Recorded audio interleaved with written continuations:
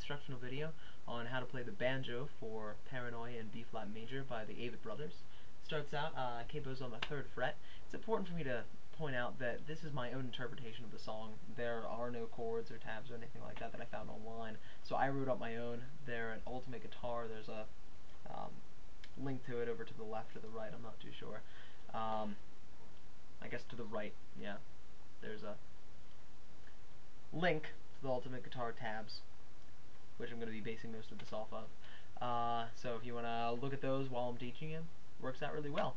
Alright, I guess we should begin. The first chord, again, with the capo at the 3rd fret, is going to be 5, 0, 0, 5, which is an open, which is a G minus 5, which means that it's a G without the 5th. It only consists of the major 3rd within the chord.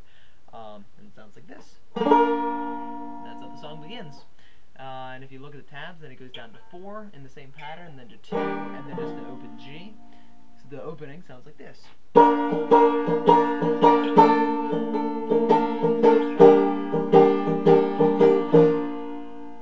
Right? And then there's a little riff, and the tabs.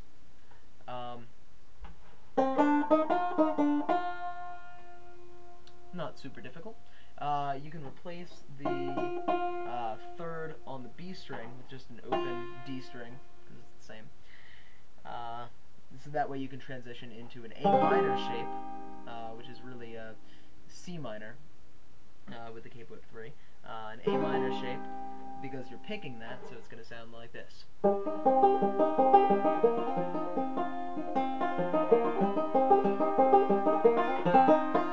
And that was switching to a D7, so you're going to play A minor, D7. So altogether the intro sounds kind of like this.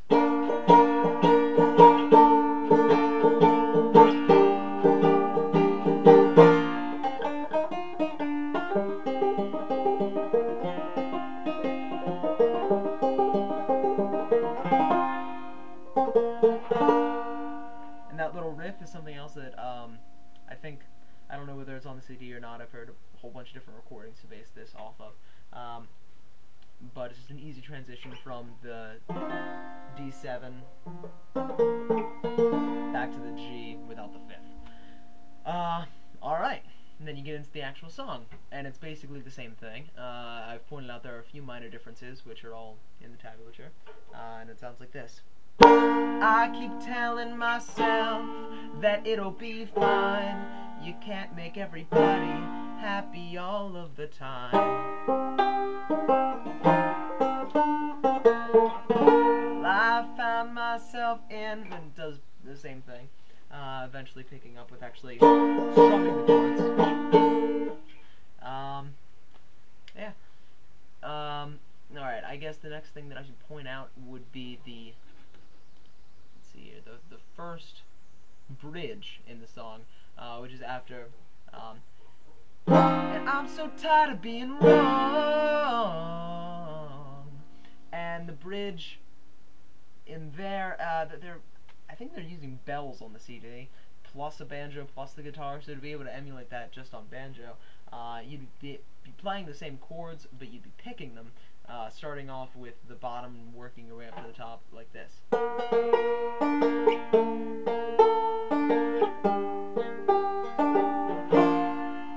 Alright, my banjo's a little out of tune, that's why it sounded bad. But when it's in tune, it should sound pretty good. And then you do the same thing with the A minor.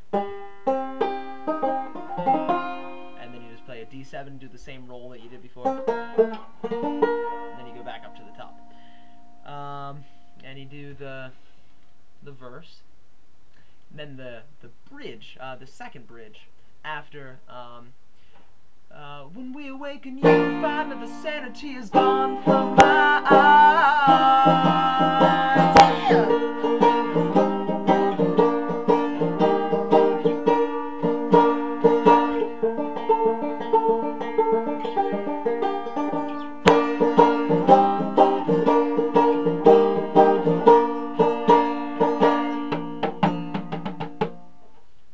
So the chords you're actually playing is that G without the 5th, and then the A minor shape again, back up to the G without the fifth, and then the C shape, which I haven't put in on the tablature, but if you're playing banjo and you can play the song, you probably know what a C is. Real quick, a C is 2-0-1-2, working from the fourth string down to the first. And then that's the bridge. You play that twice. And then you do the slappy thing. I just made up because they're using kick drums and hi-hats and different instruments to be able to do that on the CD and in different recordings. That's what I always do. I think that's basically it. Then the la-las come, which are the craziest and my favorite part of the song. They sound something like this.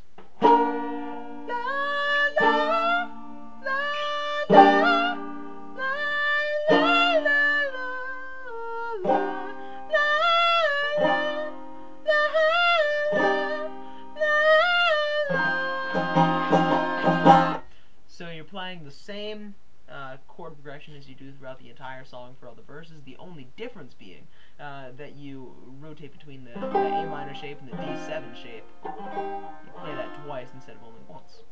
It's pretty easy. And then for the very last one, you start strumming it again.